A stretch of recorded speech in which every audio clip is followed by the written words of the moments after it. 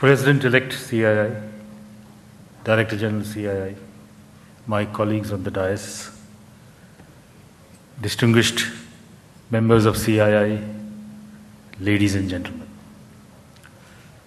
There is so much spotlight coming onto the stage that we can hardly see the much more distinguished people sitting on the other side.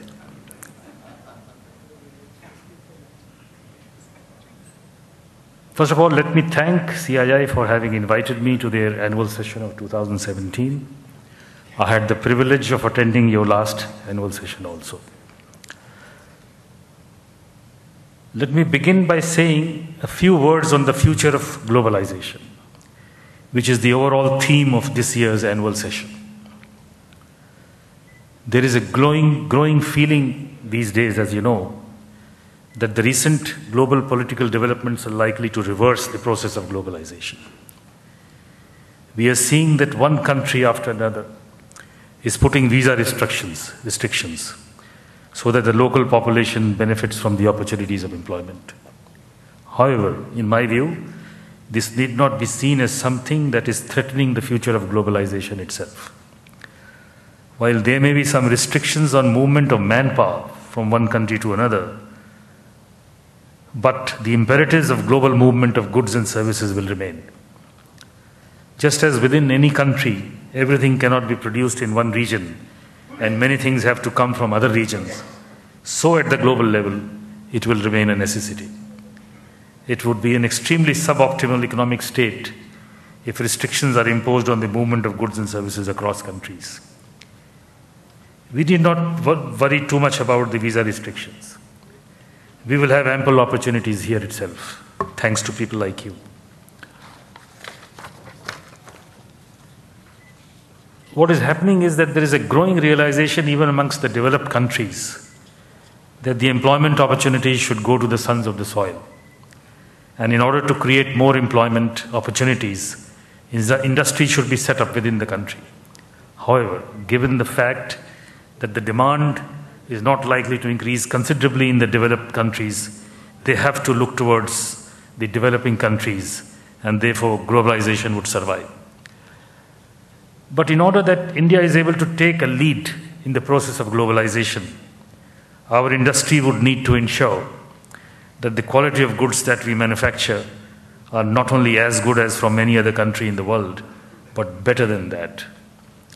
To be able to facilitate this, the government is trying to create the right ecosystem and the business environment within the country.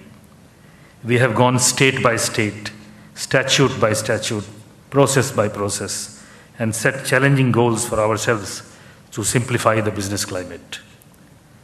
The government in the past 2-3 years has taken innumerable steps to ease up the business climate. Let me mention a few of them here. The biggest reform perhaps is the implementation of goods and services tax, that is GST. This will not only integrate all the central and state taxes and provide a unified national market, but would also simplify the way we do business in the country. You will not have to interact with a number of agencies, but would simply have to upload data online, and the rest will be done by the IT system. Since the implementation of this historic reform is going to start soon, I would request all of you to quickly familiarize yourself with the way the system is going to work.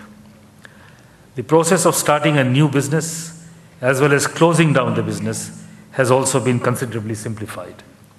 A single SPICE, that is Simplified Proforma for Incorporating Company Electronically, has been introduced, which integrates 3 separate forms and will ensure that the company gets incorporated, is provided with a name and then registration. This has also been integrated with PAN and TAN registration through the same form. So through a single form, all the requirements for setting up of a company are being fulfilled. Similarly, with the setting up of the Insolvency and Bankruptcy Board, the process of exiting from any business has also been made easier. In respect of trading across borders, again, a single window interface for facilitating trade, that is SWIFT, has been introduced, which acts as a single window for clearance of goods at the ports by integrating all other requirements such as of FSSAI, animal quarantine, plant quarantine, Drug Controller and Wildlife Control Bureau, etc. Besides this, risk-based inspection has been introduced, and emphasis is being given to direct delivery of goods from ports. These measures are already giving very good results. A number of steps have been taken to streamline the process of obtaining construction permits. Requirement of NOC from civil aviation and archaeological departments have been greatly simplified and made online.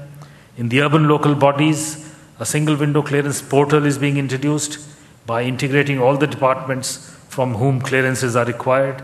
We are also introducing the provision of deemed approval by local bodies of building plans if the sanctions are not accorded within a specified time.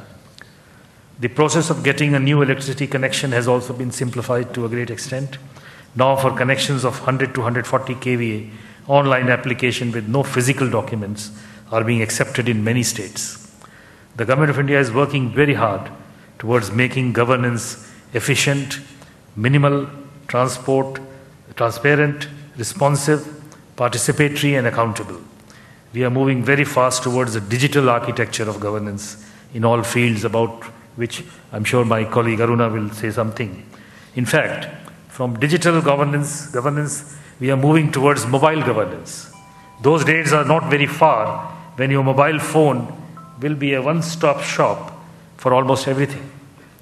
I have mentioned only a few of the important reforms which have been undertaken by the government. There are numerous others which have either been implemented or are in the process. Government is also giving a major push to infrastructure development, be it in the roads, railways, civil aviation, inland waterways, telecom, energy sectors, etc. The result of all these efforts are becoming visible now. But for taking all these reforms to every nook and corner of the country, very active participation of states is vital.